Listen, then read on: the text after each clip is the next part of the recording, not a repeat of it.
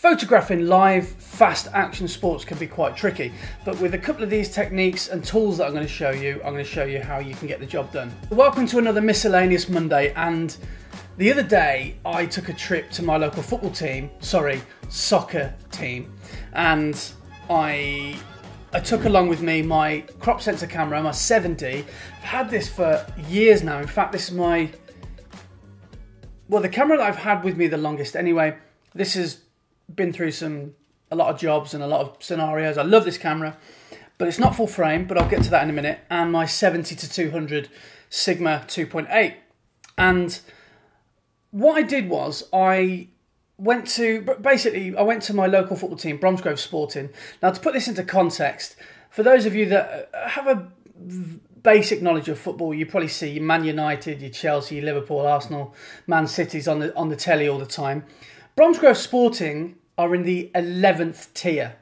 Not the first up there with the big boys, 11th. So that is, and amongst football fans, the proper and only way to watch football. And the good thing is about when you go and watch the football at that level is you can go all the way around the pitch. It's all standing, so anybody can go anywhere. You can get right up close to the action. You can give the linesman a mouthful if you want.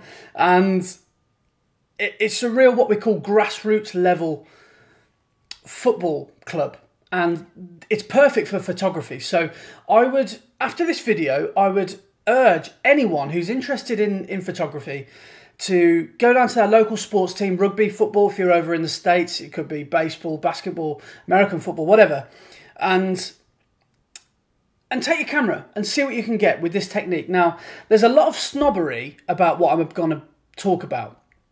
I chose to shoot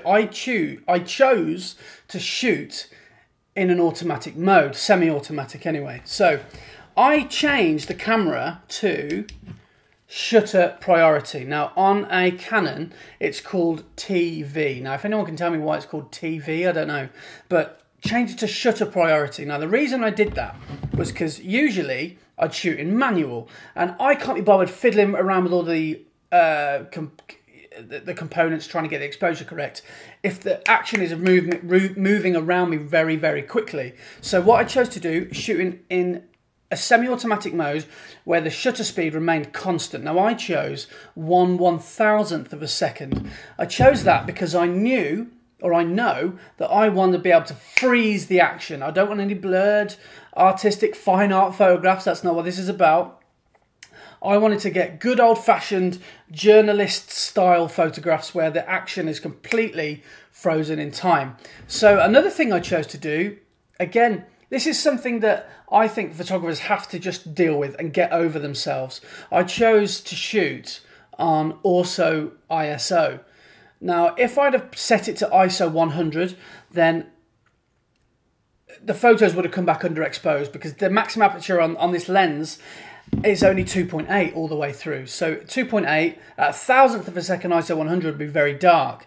And if I chose, let's say, an ISO of somewhere on the other side of the scale, 6400, just to be safe and make sure everything's perfectly exposed, then I might notice that a lot of my photos are grainy. So what I did was I shot at auto ISO, and I knew that on a winter's day, it's the first couple of days of April here in the UK, and it's still very light, it's very blue, and it's not great light, especially on this day. Then what I did was I knew that the ISO would bring me around 800, 1,000, 1250, 1,600, something like that. So shooting at shutter priority, maintain a shutter speed, so every photo I took I knew would be perfectly exposed. Now sometimes you know better than the camera. Yeah, we all know better than the camera sometimes.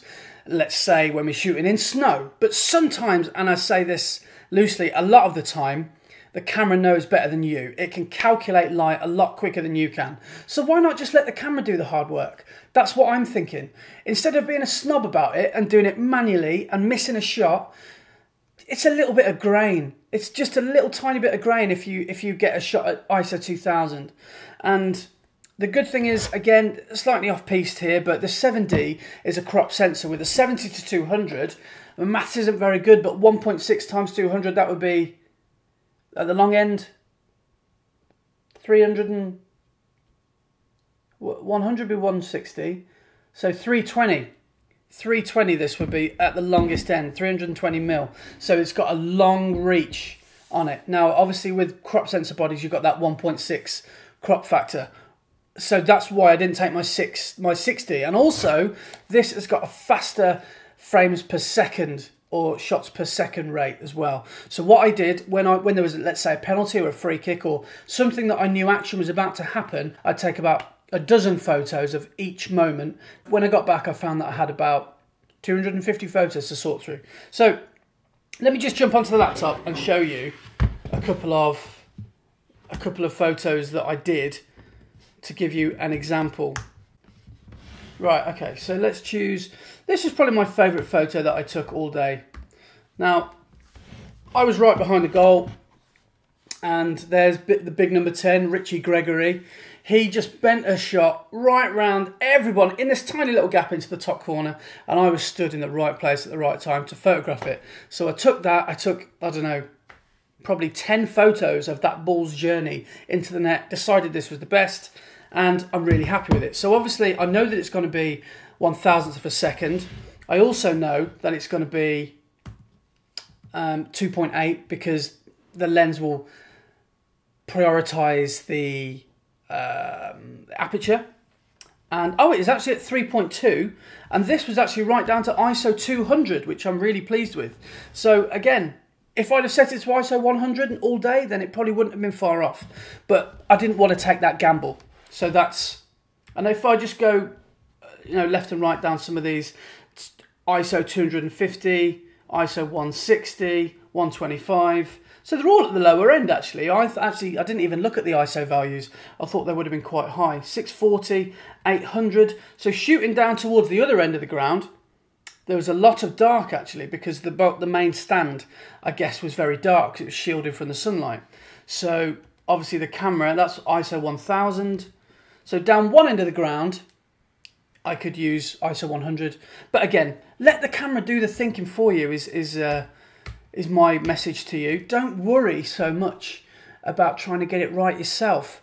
And the more that you use the camera on these auto modes, these semi-automatic modes, the more that you'll understand the way that the camera works in different lighting situations. So get down your local sports team. Maybe you've got a son or daughter that's into this sort of thing. Photograph them when they're playing football or rugby or whatever it is. Like I said, get the long lens out. 70-200 is my go-to lens for sports. I've never shot sports before, and now I'm really interested to shoot some more. I find it a really fun challenge, and it's something a lot different. So anyway, that's all for now for today's Miscellaneous Monday.